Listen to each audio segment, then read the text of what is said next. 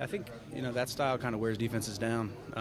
You're not always going to see gaping runs and gaping holes in the first half, but they showed what it can do in the second half. I talked about enjoying it today, having fun.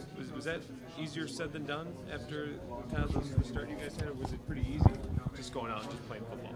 I think, the game we played today was kind of spurred by enjoying ourselves. Guys have been hard on themselves throughout these first 5 games, and hasn't gone the way we wanted necessarily, but you got to remember that it's a game, and we saw more smiles today, more excitement. I think that's part of why we perform well. What was it?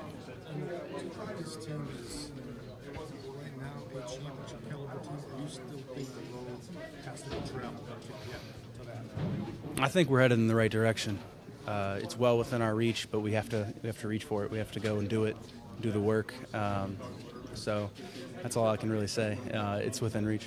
So you're ironing out some of the defensive things where there weren't many big plays today. Remember earlier in the year we were talking about big plays. Yeah. You're starting to iron those things out. Yeah, we're doing a better job with fundamentals, keeping everybody in front in the pass game. And we had one wheel hit us in the first half, and they had a drive in the second half. Still got to clean those things up, but it's better than it was early on in the season. How much did it help you guys get 2 ends back to kind of keep it? I think it was big. We got after Shieldhouse a little bit with just a 4-man rush, and having fresh guys, to replace our D-line have playing a lot of snaps this season, more so than a lot of teams have their D-line playing, and have those guys come back is huge.